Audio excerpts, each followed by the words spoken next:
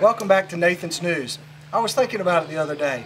We filmed videos throughout the entire district here in District 71, but I've never had you to my home.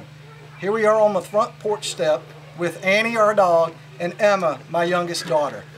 I wanted you to know that this week I'm filing for re-election to serve you again in Columbia. Y'all gave me a great opportunity 6 years ago, and I enjoy every day that I get to go to Columbia and work hard for the people of the Irmo, Chapin, and Harbison communities. I hope you'll send me back because we've got a lot of work still to do. Education is important in our state.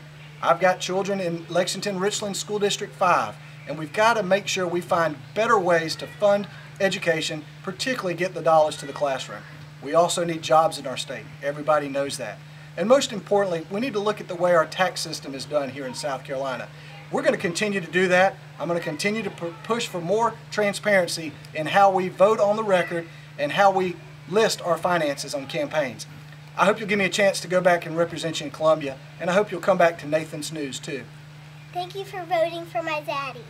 Thanks, Emma. See you soon.